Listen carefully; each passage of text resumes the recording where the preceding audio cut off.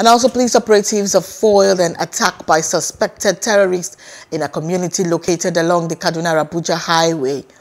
According to the spokesman of the Kaduna State Police Command, Mohammed Jalige, the operatives acting on intelligence reports cited the bandits who were in large numbers around Kurmin Kara village, and that's a locality along Kaduna-Abuja Highway of Chicken local government area.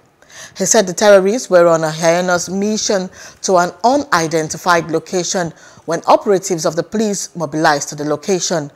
They successfully repelled them, forcing them to abort their criminal intent. Jalige further disclosed that the operation led to the recovery of an AK-47 rifle loaded with 10 rounds of live 7.62 x 39 mm ammunition, as well as 180 rounds of live 7.92 x 57 mm and general purpose machine gun GPMG ammunition.